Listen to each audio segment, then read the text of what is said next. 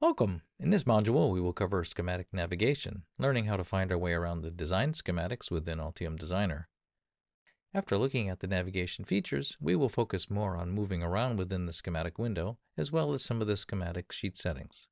Looking at our old familiar SL1 project, we see the various schematics nested under the top-level schematic. As mentioned earlier, this project is a hierarchical one, with sub-schematics wired together at the top level. The nesting of the schematics shown in the project panel is another visual clue to the design structure. Looking at the project panel shows us the top level and the sub-levels to the design, but does not really give us the insight needed to understand the design. A useful tool for getting the quick peek at the schematics is to hover over their icons in the project panel. Doing so enables you to see the thumbnail views of their corresponding schematics. This was enabled in the Design Insight settings of our preferences, as shown here under the System, Design Insight, Connectivity Insight options. Notice they're all checked. Each of these preference settings provides additional insight into the design or its components. In an earlier module, I showed you how to jump down into a subsheet by holding the Control key and double-clicking on the schematic sheet symbol. This streamlines following the design data or control flow in the schematic. We can also follow a wire or bus in the design after compiling the project to create a unified data model. Once compiled, hovering over a wire or bus will generate a pop-up window.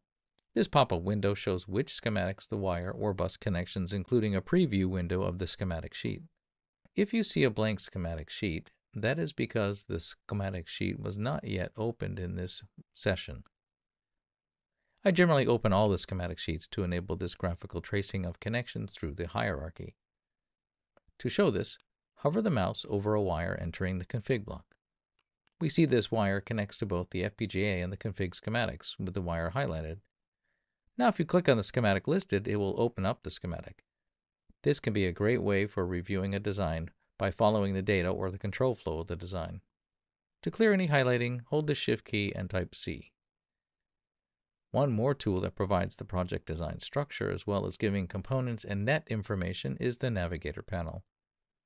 To open up the Navigator panel, click on the Panels tab and select the Navigator option.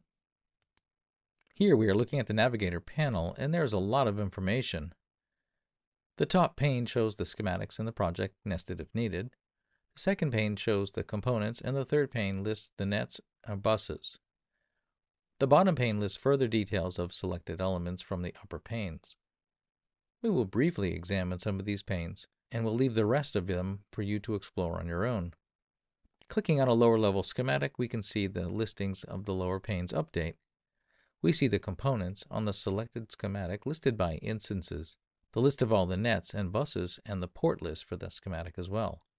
If you click on a component, the schematic will be opened if needed, and the selected component highlighted.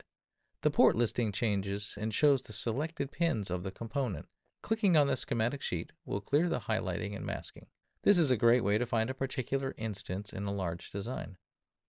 Likewise, clicking on a net listed highlights the net on the schematic. Showing the connections and location within the design for the nets is one useful feature when looking for a particular design element.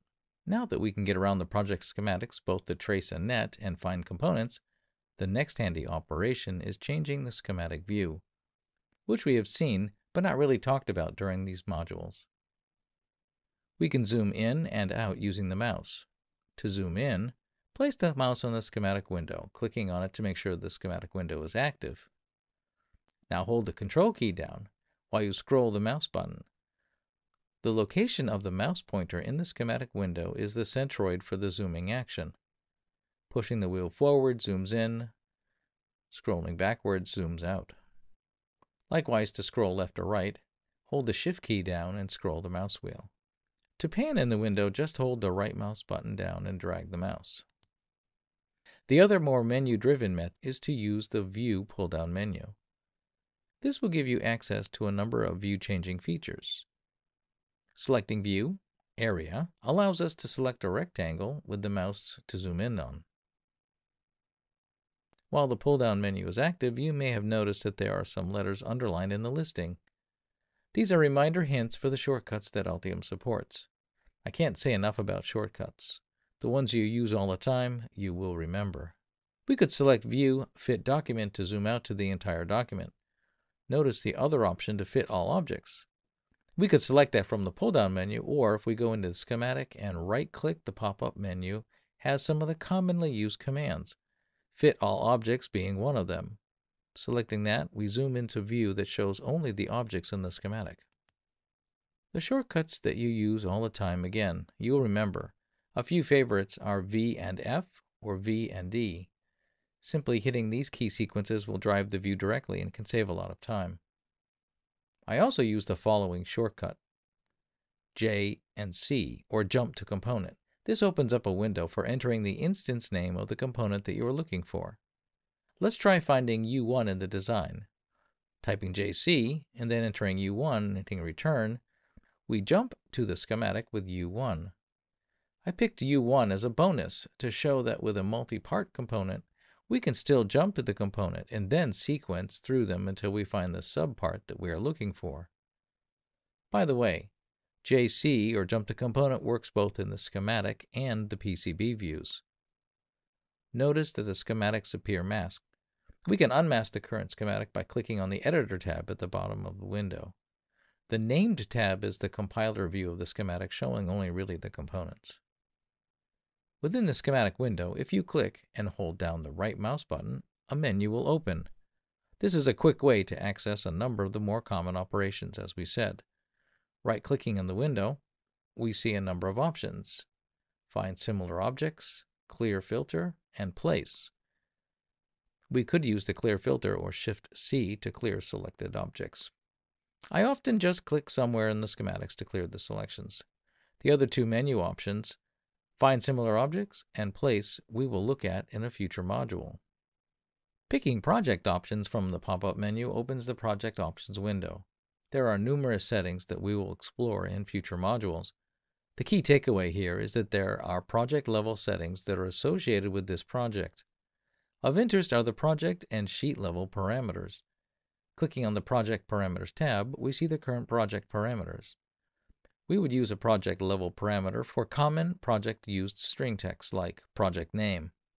Adding a parameter entails clicking on the Add button and supplying the desired name and value. To change its value, click on the Value field and enter the new value. The typical default value is the asterisk. To remove a parameter, click on it and hit the Remove button. Sheet parameters are local to the sheet and would normally contain the schematic title, designer, and checker names.